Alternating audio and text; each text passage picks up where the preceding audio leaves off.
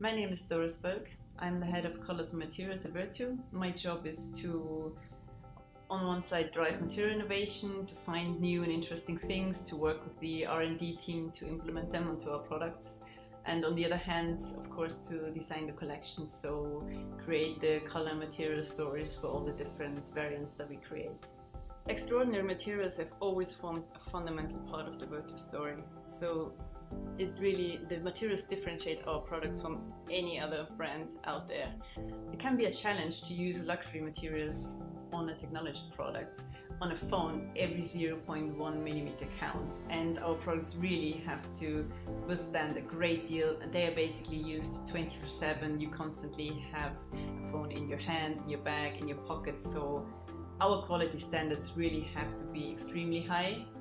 We've been using leather in many variations on our devices, so the idea to use wood for this limited edition is really kind of a natural progression to me.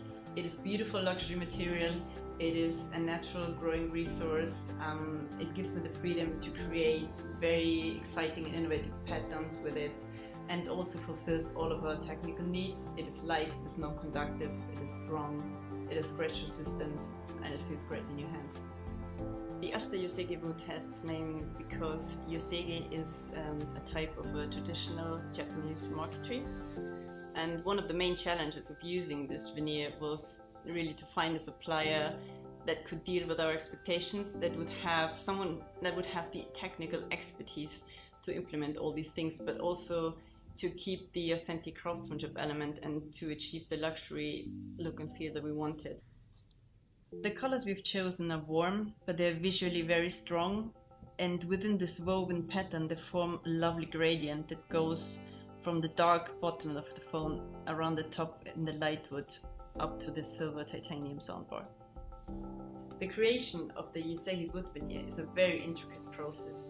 Every single line you see represents a strip of veneer that is laminated together to form square rods that then get laminated again to form the pattern of what we call the Yosegi block. This is a solid block, it takes about 2 months to make it, and from this block we shave off the top layer, and this actually is the veneer that then goes onto the product.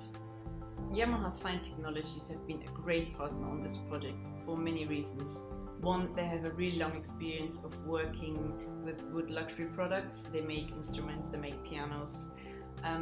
Also, they have all the technology available that we really needed to achieve this fusion between the crafted piece and a technology product. They're also based in Japan, where the Yosegi cup comes from, and where this and also the lacquering has a history of centuries. They work with the best craftsmen in the country.